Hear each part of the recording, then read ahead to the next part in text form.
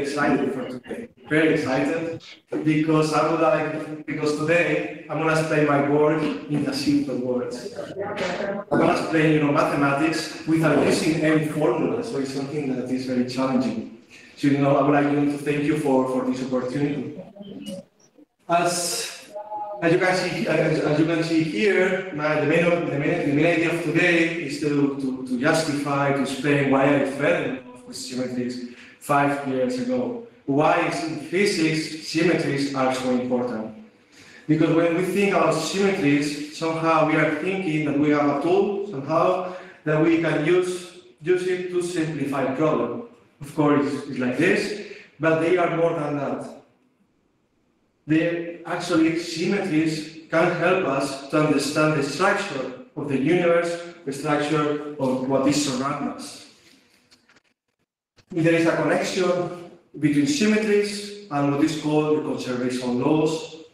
So let me explain what is a conservation law with a funny analogy. And to do so, let me ask you something. So how many times have we used cheat codes or cheats in video games to get through a mission? Now I'm thinking about Tomb Raider. Tomb Raider was a PlayStation 1 video game, and when I was a kid, it was completely impossible to get through it without using cheat codes. I use cheat codes, to get or to solve that puzzle in an easy way. So what are the cheat? Honestly, I'm still doing it. Okay. Okay. So the question is, what are the cheat codes in physics? So the cheat codes in physics are the conservation. Okay, because they allow us to solve complicated or impossible problems. So we have a problem in physics, and then we go to that book where the cheat codes are. And then we try to use them in order to simplify my problems and to get a solution in an easy way. So let me put an example of that. Imagine that we are in an exam, 2 points of course, of exercise, and then the exam has this question. Imagine that we have an inclined plane with no friction, with a sphere placed on the top of the plane, the inclined plane. One question could be, what is the final velocity? Of course, because I am a good student, always with a master's and a hack, always, I start thinking about this problem. Okay? And then, of course, this kind of problem has to be solved with an angle of inclination. I have to introduce that input that my plane doesn't have friction. This is an important point. And then I place the sphere, and then what I really want is, what I have to know is the distance between the center of the sphere at the edge of the plane. Okay, because I studied so hard, I studied so much, I know that there are 2 options to solve this problem. The first option is using the Newton's law. Newton's law gives us information about the equation of motion of this sphere. But of course, look, that this equation involves vectors. And honestly, vectors are somehow difficult to handle it. Apart from that, we have to solve a second differential equation. That is always a difficult thing. For this reason, we have another tool to solve this problem. And the other thing is energy conservation and conservation law. Because we don't have friction, we can use the idea that the energy of the total system is conserved. In other words, what it means is that we have the energy of the sphere on the top of the plane is exactly the same that at the end of the plane. So we can use this tool in order to solve this problem in an easier way. Okay? So this is an example of why energy conservation laws in this case. For me, I like cheat codes because it is somehow is a way to solve problems in an easier way, like Tomb Raider.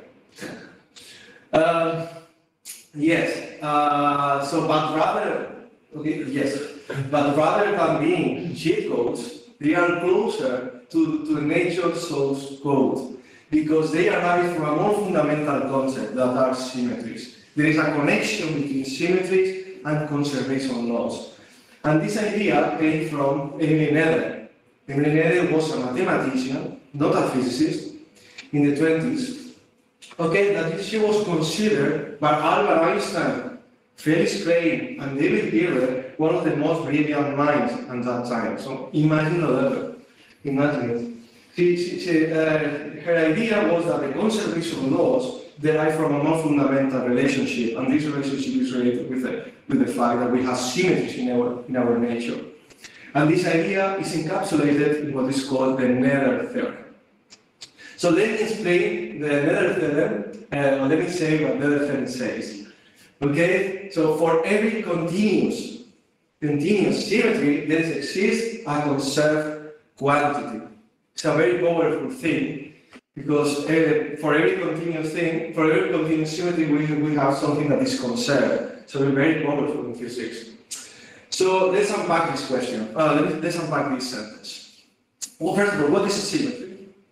Symmetry is an operation that we can perform to an object that leaves it completely unchanged. So let me put an example of that. Imagine that we take the square, okay, and then we level the corners of the square by 1, 2, 3, and 4. And then we now apply a transformation, an operation, okay, and that transformation operation is 90-degree rotation. Of course, we apply this transformation, we realize that, of course, the shape of the square doesn't change. However, so for this case, we have a symmetry. This kind of transformation can be related with a symmetry. However, if we apply 40 degrees rotation, we see that the shape changes. So for this case, for this particular degrees of rotation, we don't have symmetry. So let's focus on another example. Let's focus on a snowflake, and we are going to focus on this specific region. This purple, what is colored by purple. Then, as we did before, we apply 60 degrees rotation to see that, in fact, if we focus on the shape of this part of the snowflake, we see that the shape is exactly the same. So for this particular case, we have symmetry, an operation that we can relate it with the symmetry. As before, we apply, for example, 90 degrees, we see that, in fact, we don't have symmetry, because this region is not exactly the same as the previous one. So perfect. So of course, these two are not symmetries, but these two, yes. So for this case, because we are working with a specific angle of rotation, we call these symmetries are discrete symmetries. So, but I would like to remind you here that in the Noether theorem, what this involves is the continuous symmetry. So we have to go farther than the discrete symmetries. So let me put an example of that. So imagine that we take this sphere. Now look that this sphere is invariant. It's completely invariant for any angle of rotation that we can apply. Any angle, we can take whatever. And for this kind of symmetries is what is called continuous symmetries, because it works for any degree of rotation that we can apply to it. So this is exactly this kind of symmetries and what are involved. So the kind of symmetries and what are involved exactly to the Noether theorem. So let me explain the consequences of the Noether theorem with two theoretical examples. Okay? The first example is, consider now that we have a rope.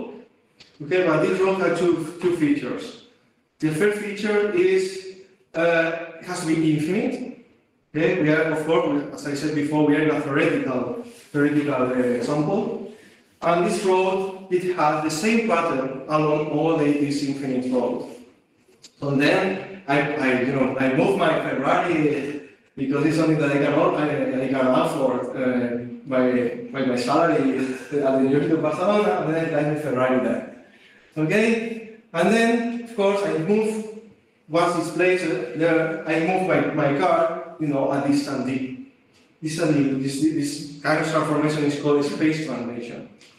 Then, because it's infinite, the road is infinite, and we have the same pattern, the picture doesn't change if I move my car. Of course, we can apply another transformation, another space translation, and then the picture remains invariant. So, this theoretical example, what we try to say is that it's invariant under space translation. And doesn't matter how long we move our car. It's a continuous symmetry, and if we plug this symmetry, this continuous symmetry into another theorem, what it's telling us is that what is conserved in this case is the momentum. And this is the most important thing about this one that I would like to highlight is that it's proven rigorously.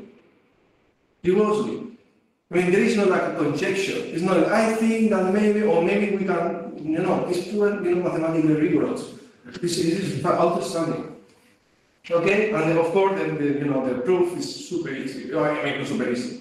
It's not very hard.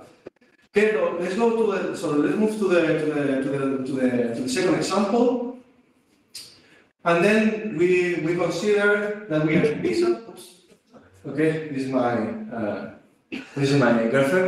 Okay, and now I think it's hold on, 15 minutes, and the presentation, and now is. She has seen it before. Yes, so let me consider that we are in Pisa, and then we are, of course, if we are in Pisa, we have to visit the Pisa Tower. Okay,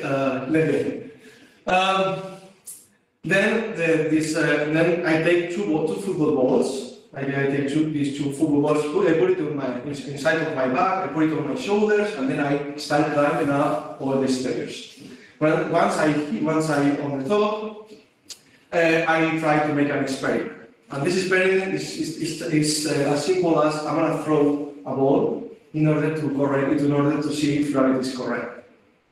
Of course, if I do it for the one of the ball, the gravity is telling us that the ball falls down. But okay, I don't believe it. I'm going to wait, 2 minutes more, 1 hour more, whenever. And then I take the second ball in order to verify that the results are correct. Of course, I throw it again, and then, of course, the ball falls down. Because I don't believe in either, I'm going to wait 2 days, 3 days, 4 days more, and then I make the same experiment, and of course, the ball is going to fall down. So this theoretical example, what it's trying to say is that it's invariant under time translation. It doesn't matter when I make the experiment, how long I take to make the experiment. It's always happening the same way. So it's invariant under time translation, which is a continuous symmetry. If we plug this continuous symmetry into another theorem, what we obtain, what is conserved, is the energy. Rigorously. Okay? So let's go back to that example. Now look that this example, then no matter when I calculate it, is always happening in the same way. So this, in fact, is invariant under time translation. This is why, from a mathematical point of view, somehow we can justify that we can use the energy conservation. So it's super powerful, this theorem. So when I think about another theorem, I think about somehow machine. Okay? Because imagine that we take translational invariance, is the first example, and then I apply this continuous symmetry into that machine. Then I turn it on, the machine is starting working out, and what we obtain is the momentum conservation. Now, if we take, for example, another symmetry, time invariance, okay, we plug this time invariance, this continuous symmetry into another thing, and what we obtain is the energy conservation. But we can go further. We can go to another, symmetries. For example, rotational invariance. Rotational invariance, we can apply this symmetry into that theorem, and what we obtain is the angular momentum. So it's crazy. I mean, it's outstanding. Because it doesn't matter what is the continuous symmetry. I know that if I have it in my theory, I always have a conservation law. It's very powerful from a mathematical point of view.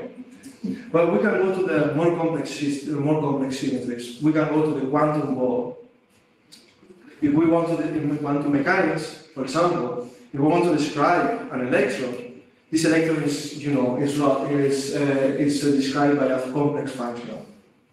This complex function is always invariant under a rotational phase.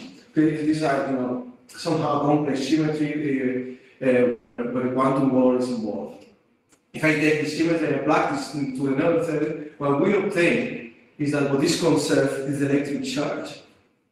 So it's very powerful because this is telling us that the charge of the electron is always the same. It doesn't, it doesn't change. It's exactly the same along the time direction. So it's crazy. It's crazy. So somehow another theorem, the symmetry, is giving us information about how the structure is our world. It's why I fell in love with symmetry when I was 5 years ago, more or less. It was crazy, crazy. Because apart from that, it works for any scale that we are. Because, for example, in this case, we are working with a microscopic wall, but we can go to the large scales. We can go, for example, to the cosmos, to understand the universe, how the universe expands. And this theorem works. It's amazing. It's amazing. Okay, so the conclusions are, obviously, symmetries are used to simplify problems. This is for sure. Okay? But symmetries are used for more than that. They help us to understand the structure of the nature. One of the examples is, for example, to understand that the charge of the electron is conserved along the time, all the time. Or conservation law, of course. And and this link between symmetries, continuous symmetries in particular, and conservation laws is through Noether theorem. So this is the main idea, and this is why I cultivated by the Noether theorem. So as far as I'm concerned, or as far as I know, the Noether theorem is practically perfect. I mean, there were so many people working on that, trying to squeeze it. So in different ways and whatever. So the question is, what is my result here? Is so important. It's so perfect because we realized, my professor Ochoa and myself, that if we go to the details of the proof, this Noether theorem, for me, in my opinion, is only proof for local operators. What is a local operator? For example, a derivative. Always for the derivatives. What if these theories involve pseudo-differential operators or integral differential operators? Because now the modern physics requires these exotic operators. Because I know that people are working on this exotic theory, for example, to solve the Big Bang singularity, the black hole singularity, in order through these integral differential operators. Okay, so the question is: imagine that our nature can be described as these exotic theories. We can apply these theories. We can apply these theories or the symmetry theories into the Noether theorem, and the answer is no. And the answer is no, because it's proof always for local operators, not for non-local ones. So the question is, came up very, very fast. So it comes up very fast because, of course, it's so powerful. We need to stand it, and we achieved it. This is why I'm very excited for this, because we achieved it, and we done it in these 3 articles. These 3 articles are published in mathematical and physical journal, and we are very happy because we know that people currently are using it to understand, for example, string theory and modified theories of gravity. So we are very happy for that. And with that, I finished my talk, very fast, very well, as I consider it was clear, without using any formula, as I promised. And yes, of course. So if you have any question, please go ahead. The question can be in Spanish, Catalan, or English. Okay, not German, because in German I understand it. But yes, pardon.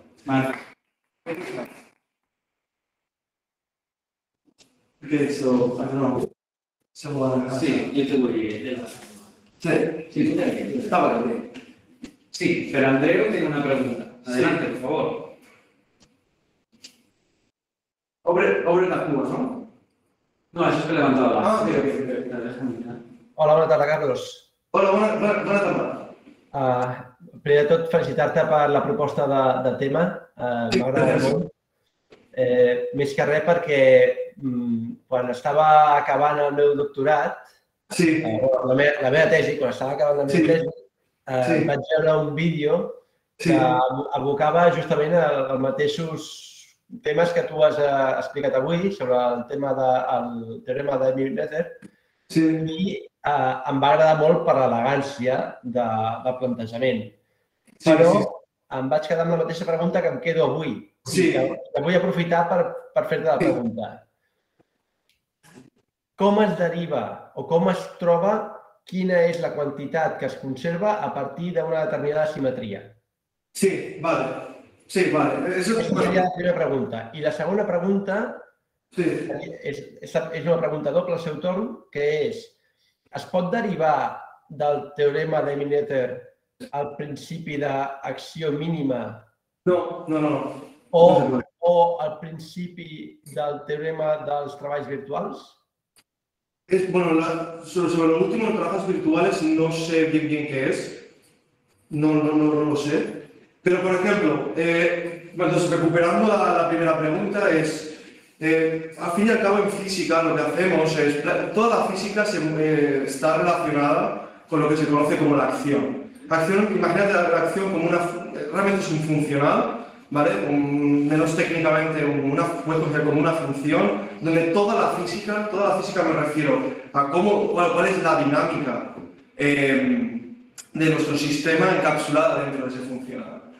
Entonces, tú, por ejemplo, Emmy Noether, que es una de las ideas más fantásticas que hizo, bueno, que yo considero que hizo, es que ella supuso una cosa. Es que esa acción, que es de mi física, tiene que ser invariante bajo una transformación infinitesimal de cambio de coordenadas. ¿Eso qué quiere decir? Que si yo, por ejemplo, cambio, si cambio, por ejemplo, a un pequeño desplazamiento en la variable de espacio, por ejemplo, eso no me debe afectar a la física. Entonces, a través de allí, se dio cuenta de que si eso es invariante, si la acción se mantiene invariante, simplemente con una técnica que para mí es súper sencilla, que es una integración por partes, se dio cuenta de que obtenía una cantidad que se conservaba. Obtenía básicamente dos términos. Uno, que son las ecuaciones del movimiento que tú puedes derivar de los principios de mínima acción. Y la segunda es un término que es una derivada total de todos esos términos que tú has integrado por partes. Y lo más bonito de todo es que en ese momento, en ese punto, cuando tú aplicas las ecuaciones del movimiento, tú te das cuenta de que eso es una identidad, por lo tanto eso tiene que ser igual a cero. Por lo tanto, todo lo que esté en el interior de la derivada total tiene que ser una identidad conservada. Entonces, si tú dices, mira, pues ahora eso es el caso más general, y ahora tú puedes decir, vale, pues, ¿sabes qué? Voy a aplicar diferentes simetrías. Por eso lo pienso yo como una máquina. Porque es tan general. Bueno, es tan general que al fin y al cabo tú dices, mira, pues a partir de ahora que ya tengo la cantidad conservada, pues voy a coger que, por ejemplo, invariancia sobre relaciones temporales, por ejemplo. Entonces lo defino, lo meto dentro del teorema de esa cantidad conservada y lo que obtengo es lo que se conoce como la función energía. Y eso es lo que me describe la energía total del sistema. Entonces, la primera pregunta es, ¿cómo se obtiene? Pues básicamente la idea es un cambio de coordenadas que me induce a un cambio, obviamente, de campos o de trayectorias y del propio, lo que se conoce como el propio lagrangiano. Y segundo, es que no se puede derivar, bueno, las ecuaciones del movimiento se pueden derivar del principio variacional, sí, pero porque básicamente es el principio variacional. No creo que esto. ¿Vale? No sé si he respondido a tu pregunta. Ahí ves a ver, Andreu. Vale, estás aquí. Vale, hola. Vale. Sí, llavors entenc que el teorema d'Emmy Noether és bàsicament un teorema matemàtic que demostra que l'operació que manté una simetria contínua és al mateix temps l'equivalència a que la derivada d'una magnitud és zero. Sí, efectivamente. La idea es un poco siempre que me encuentre una simetría continua en mi teoría, porque hay que decir una cosa, encontrar una simetría continua en una teoría, sobre todo por ejemplo cuando estamos hablando de teoría de cuerdas y teoría de gravedad unificada, es muy complicado, que ya de hecho eso ya es un gran paso. Pero una vez que tú tienes esto, tú lo que puedes escoger, y porque esa cantidad conservada sirve para cualquier cantidad conservada, tú lo puedes escoger, hacer las transformaciones adecuadas para adaptarlo a tu problema y te da justamente el resultado que uno espera. De otra forma, por ejemplo, el momento angular o la conservación del momento, por ejemplo, la invariancia bajo la conservación de la energía, tú puedes derivarlo a través de una mecánica clásica. Por ejemplo, tú, de alguna forma puedes hacer un poco de hand waving con las manos y derivarlo sin tener que utilizar el teorema de Noether. Pero es que una de las cosas que a mí no me sorprende, y aquí me voy a abrir un poco más, es la forma sistemática en que uno consigue las cosas. Porque siempre que me encuentre una simetría continua, sea la que sea, sé que hay algo, gracias al teorema de Noether, de que hay algo que se va a conservar. Y eso lo puedo utilizar para simplificar mi problema. Esa es la idea. Simetría continua me deriva, de alguna forma, me induce o se conecta con leyes de conservación. Vale, i et preguntava, el del principi de treballs virtuals, perquè nosaltres a CIMNE, que treballem molt amb el mètode d'elements finits, fem servir molt el principi de treballs virtuals o, de manera generalitzada, l'operador de Petrov-Galerkin. Ah, ostras, pues no soy consciente de esto, no lo sé. I m'imagino que s'ha de poder relacionar l'operador de Petrov-Galerkin amb el teorema de Emmy Noether. A ver, eso en nuestro campo que es una simetría continua. De alguna forma, no sé con ese lenguaje, pero o sea, lo que comentas es un principio matemático por lo cual que nosotros medio damos por hecho que se cumple y nos apoyamos en eso para hacer nuestros métodos aproximados. Vale, pues si eso es una simetría continua y es un operador de alguna forma que representa una simetría, seguramente se podría utilizar el teorema de Noether para obtener cuál es la cantidad conservada, sí. Si es una simetría continua. Hauríem de trobar la simetria contínua, que segurament sí que hi és, però hauríem de trobar la simetria contínua. Exactamente, es que la clave de todo, dice, bueno, Emmy Noether, que bueno, para mí es una de las mentes más brillantes que he conocido, ¿no? Que he leído, es que se dio cuenta obtuvo de manera sistemática las leyes de conservación. Pero claro, el primer step que tenemos que hacer es encontrar esa simetría continua. Una vez que lo consigamos, que para mí es very challenging, es de manera sistemática. Por ejemplo, esto pasa en el interior. Vale, o sigui, estàs d'acord amb mi? És la intuïció que jo tenia que trobar la simetria contínua és difícil moltes vegades. Sí, no, y muy complicado. Muy complicado. Vale, no, ho dic perquè si, per exemple, en el cas de l'operador Petrov-Galerkin, que és la que fem servir nosaltres gairebé contínuament en elements finits, trobéssim de manera sistemàtica o una relació de quina és la simetria contínua a què ens podem referir, en molts problemes que nosaltres tenim, podríem aprofitar aquesta simetria que ja tindríem identificada per resoldre molts problemes que jo, per exemple, amb la meva tesi em vaig donar cops de cap fins que vaig resoldre d'una altra manera, no amb el teorema de Emmy Noether, però també fent una minimització, molt de hand waving, si vols, perquè no era molt massa rigorosa, però sí que la intuïció em deia ha de ser per aquí, i vaig resoldre. Sí. Pues si tenéis ese caso, sí que podéis utilizar el teorema de Noether para obtener esa ley de conservación y simplificar vuestros problemas, sí. Pero tenéis que encontrar la simetría continua. Sí. Vale, gracias. Vale, nada. Gracias, pero Andreu, tenemos una pregunta por el chat que te la voy a leer. Vale. Mira, Carlos, nos lo preguntan. Quisiera saber si tienes simetrías discretas. Por ejemplo, la que encuentras en cristales. Vale. ¿Se puede derivar alguna ley de conservación relacionada para simetrías discretas y no continuas? No, la respuesta es no. Esto solamente sirve para simetrías continuas. Para discretas habría que, no se podría hacer, ¿no? O al menos las escalas ahí no, ¿eh? Obviamente a lo mejor puede haber algún caso muy particular, pero el teorema de Noether es muy claro en esto, que dice tiene que ser una simetría continua. Perfecto. Vale. Te agradecerá. A ti. Vale, bueno. Al aplicar el teorema de Noether a sistemas no locales, ¿no podrías perder esta continuidad del...? No, lo demostramos rigurosamente. Claro, ¿qué pasa? Con el teorema no locales, aquí hay un trick muy, que es una cosa que nos sentimos bastante orgullosos. Es que una forma de derivar el teorema de Noether es una integración por partes. Al fin y al cabo lo que haces es, bajo esa invariancia de la acción, ¿vale? Ese cambio de coordenadas que induce toda esta invariancia, Los siguientes pasos es integrar por partes, sacar los boundary terms de nuestro sistema.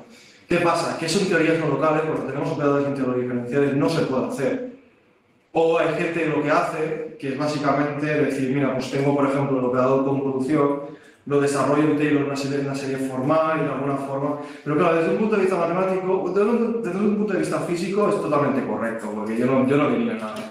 Pero ¿qué pasa? Desde un punto de vista matemático te estás encontrando con un problema de convergencia en series infinitas. O sea, si me pones una serie infinita donde no sé si me va a converger, ¿qué significado físico tiene cuando yo, por ejemplo, que al fin y al cabo tenemos que ir al experimento y tenemos que comprobarlo todo? Si yo te digo, vale, pues el resultado es infinito, ¿qué información voy a obtener ahí? No tiene nada. Entonces, nosotros lo que hicimos fue un trick bastante guay, que no utilizamos una integración por parte, lo hicimos de otra forma, que era la misma estructura para la teoría son locales. Sí. Pero no se mantiene todo. Encima la analogía es muy clara, cuando estás trabajando con teorías locales y con teorías no locales, la analogía es muy clara. Por lo tanto, estamos muy bien trabajando sobre eso. Gracias por tu pregunta. Gracias. Pues, si hay alguna pregunta más, o comentario. Parece que no. ¿Estamos? Bueno, pues nada, gracias Carlos. A pleasure. De disfrutarlo. Nos vemos en el próximo café de cine. Okay, thank you so much. Perfecto. So thank you so much for here. This is the most important thing.